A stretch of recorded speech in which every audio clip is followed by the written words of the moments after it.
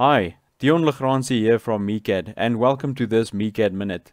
Today I will be showing you how to combine a minor and major revision component into the same revision scheme. This is quite a common request I get from customers, but unfortunately the PDM training shows very little information regarding this combination of revision components. So let's jump straight in. Over here I've created this little workflow that contains a work in progress initial state and two transitions that run into the approved state.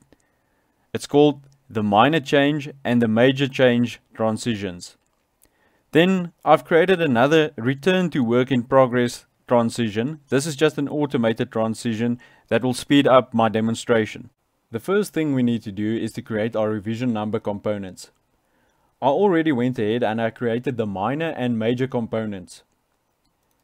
For the minor component, my 0 character needs to be indicated by a dash, so therefore I had to use a list. My first character, the 0 character, represents the case where no minor revision component has been assigned. So in this case, my initial counter value will be 1. This corresponds to our dash. From there on, I created characters A through Z. For my major component, I simply use the format string consisting of 2 digits. In this case, my 0 character will be the number 0. So I made my initial counter value 0. In this case, my major component will increment in the order 00, 01, 02, 03, etc. Now that we have created our revision number components, we can now combine it into a revision scheme. I will create a new revision number, which I will call Major Minor Scheme. And we will start building this revision number scheme by first using our major component, followed by our minor component. Click OK. We can now apply our revision number scheme to our workflow. Go to the destination state, then to the revision numbers tab, and for the revision number, we will select the major minor scheme. For the revision variable, I've already created a variable called revision. We can now click OK. And now we can set up how our revision scheme is going to increment. First, go to the minor change transition. Go to the revision numbers tab. And for my minor component, I would like to increment it by 1 position. In this case, the major component is not going to increment. Click OK. Then go to the major change transition. Revision numbers tab again. This time round, I do not want to increment my minor component, but I would like to increment my major component by 1 position. What I would also like to do is, whenever the major component is incremented, I would like to reset the minor component to its first value, which is the dash value. So since this is the first value in our list, I will reset it to position 1. Click OK. The last thing we need to do now is to ensure that our revision variable gets written to the data card and is incremented accordingly. Enter the minor change transition properties. Go to the Actions tab and select Add Action. For the description, we can type in write revision variable to the data card. For the type, we will select set variable. Ensure that run for files is selected, and for our variable, we will select revision. For the value, we select next revision and click OK. Add another action.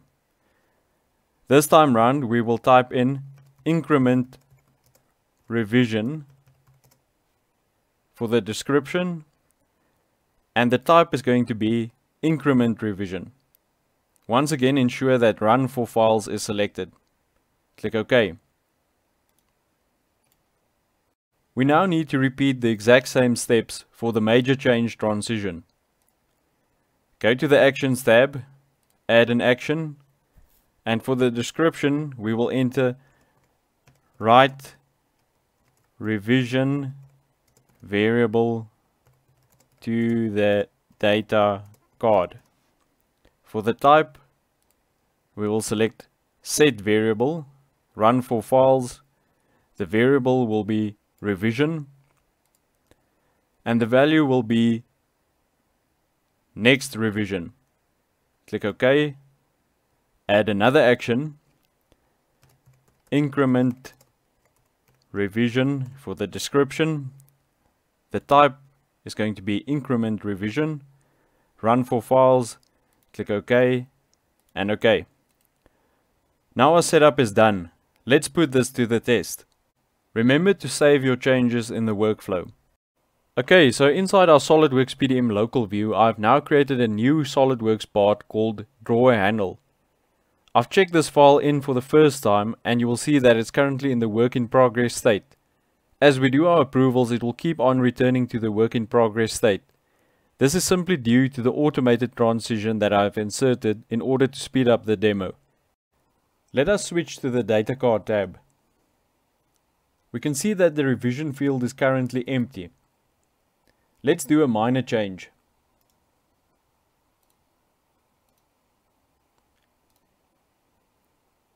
The minor change only updates the minor component, while our major component is left at 0, 0. Let's do another minor change. And another. Now it's time for a major change.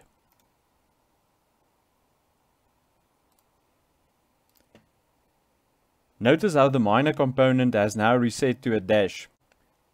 We can do yet another major change. And another. And now finally we can do a minor change.